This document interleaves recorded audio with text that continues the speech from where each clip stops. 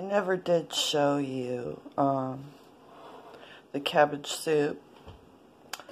My broth looks a lot different than most people's because I opted for the crushed tomatoes, so it looks more red, and then of course I used the mushroom vegetable stock instead of Lipton soup packets and bouillon cubes.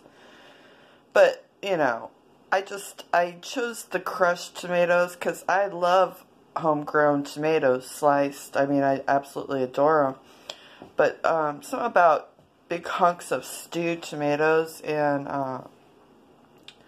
my soups, and not so big of a fan of that. No. However, I'll do diced tomatoes once in a while and some chili. But for the most part, I don't really care for stewed tomatoes. So I did it that way. Okay, carbohydrates are like getting off drugs. I'm not kidding you. It's not just psychological, it's actually physical as well. I mean, this is day 4. I mean,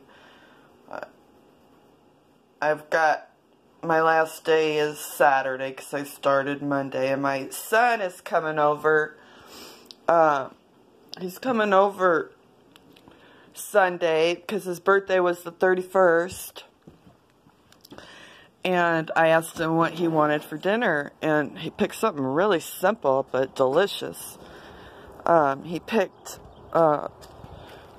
cheesy potato soup, and so that's why I started when I did, so that I could partake in that. And oh my goodness, carbs are like crack.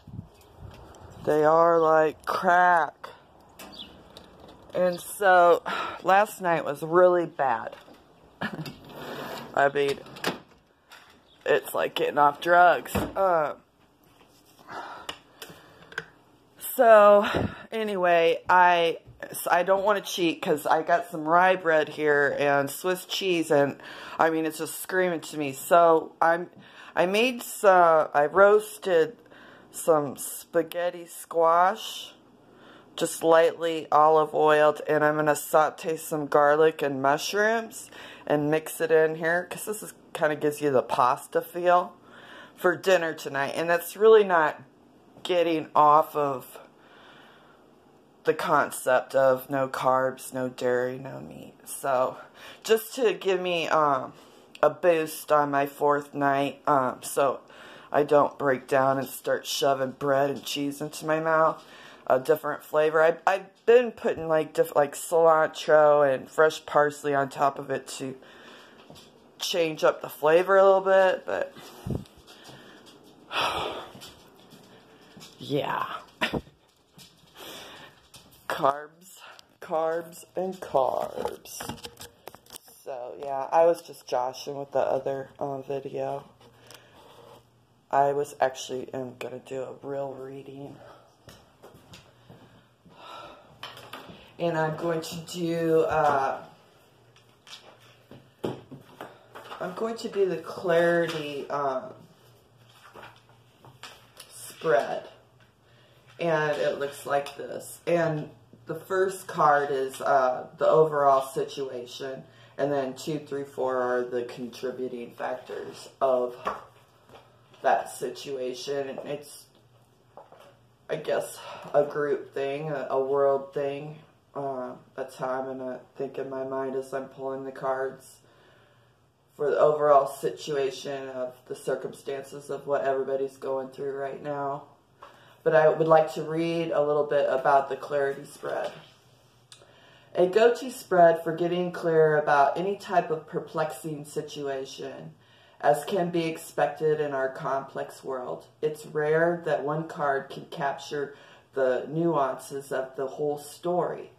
The clarity spread offers a look into the overall scenario as well as the 3 contributing factors that, to greater or lesser degrees, flesh out the narrative. These 3 cards appear in no particular order. It's up to you to decide how they will play a role. Don't overthink it. Look at them as subtle forces that weave their way into the bigger picture, causing stirs and ripples or beautiful waves. Remember, the card in position 1 remains the most powerful. Keep the clarity spread in your wheelhouse and use it often. It rarely disappoints.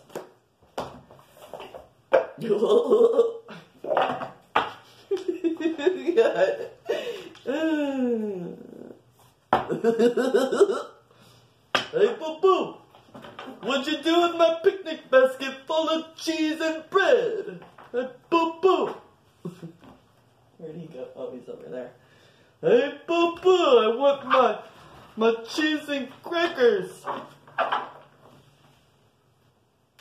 gosh. Rheumatoid arthritis.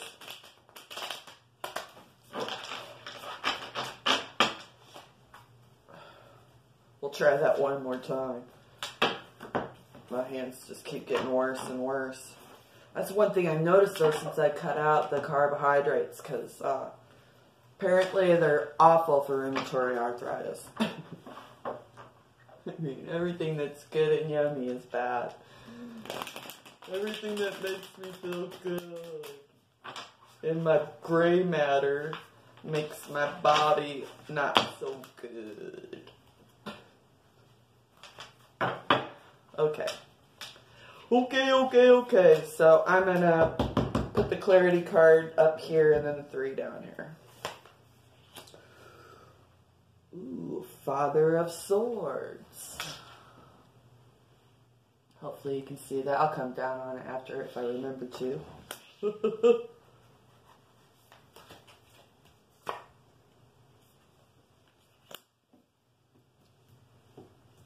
The 6 of Cups.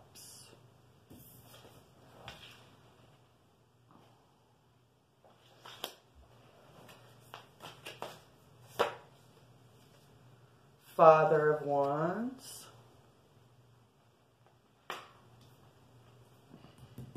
Our clarity card is the Father of Swords. We got another Father down here.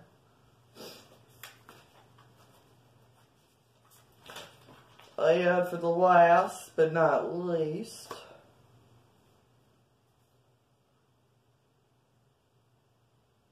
the 5 of Swords. I was tripping out on these worm-like things.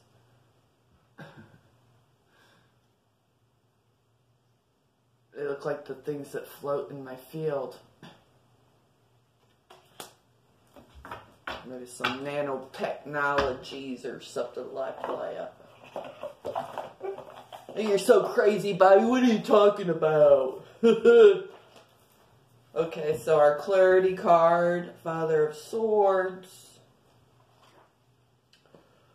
Father sits in despair.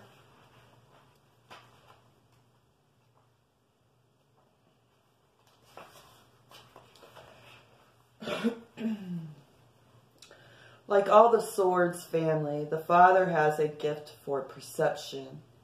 He has a distinct ability to remove himself emotionally from a situation so that he can truly see it from all angles. He is therefore respected by others, who usually describe him as fair or just. He's a responsible man with deep ties to his family.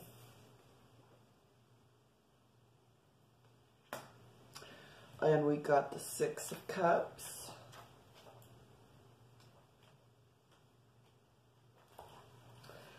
A card of beautiful implications. The 6 of Cups focuses on the magic and innocence of childhood. The roots of years past are all right with color and vibrancy. Look back upon them.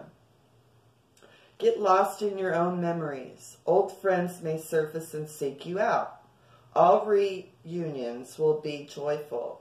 Enjoy simple pleasures and wonder in all areas of your life. 6 of Cups. Now we have the Father of Wands.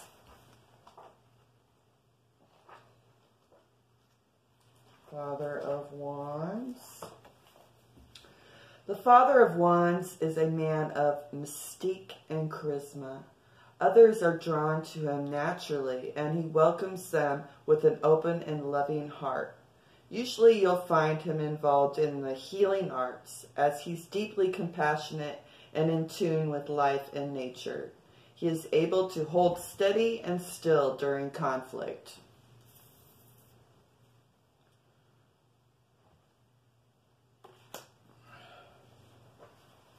Okay, last but not least, we have the Five of Swords with the nanotubes floating on it.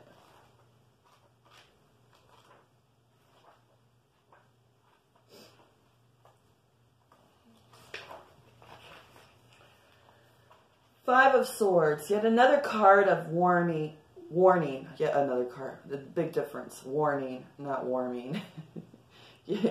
Yet another card of warning. The Five of Swords depicts the destruction of the self. You'll be lured into another situation or argument you know to avoid. Your selfishness and desire for power will lead you to defeat, pain, and discord will result. Ooh. That's sounding good. But when we go through these, we usually rise up on top, right? Like cream. Rise that cream to the top. Okay, let's... In case you didn't see the cards, because they're beautiful cards. Father of Swords. The Six of Cups. Father of Wands.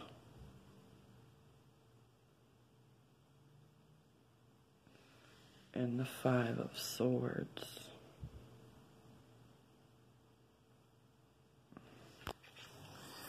Have a good day, everybody. Everybody have a good day now. You hear? Y'all come back now, you hear? Say bye-bye, boo. Say bye-bye, boo. Oh, he's so handsome. He's just so very handsome. Boo's so handsome. He's so very handsome. You're so handsome, Boo. Boo, hey, Boo Boo. What'd you do with my picnic basket of bread and cheese?